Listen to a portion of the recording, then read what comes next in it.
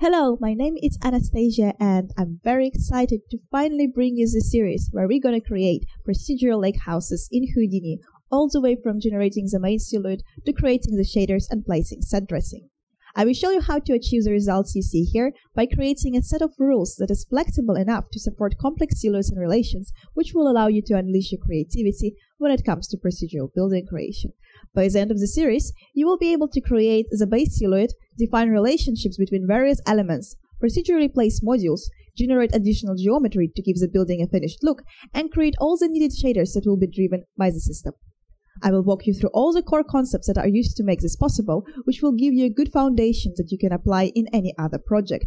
I will also provide you with all the necessary assets and files you will need for this tutorial. However, I highly recommend you to take this opportunity and create something of your own. I will expect of you to have a good knowledge of Houdini user interface, as well as some basic knowledge of Vex. If you never used Vex before, don't worry, you can still follow this tutorial. Just make sure to check the official documentation in Vex before starting. So that's it for the introduction, and I'm so looking forward to starting this series with you.